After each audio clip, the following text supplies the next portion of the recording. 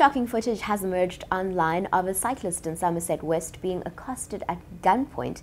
Now, the cyclist was wearing a GoPro that was attached to his helmet and caught everything on camera.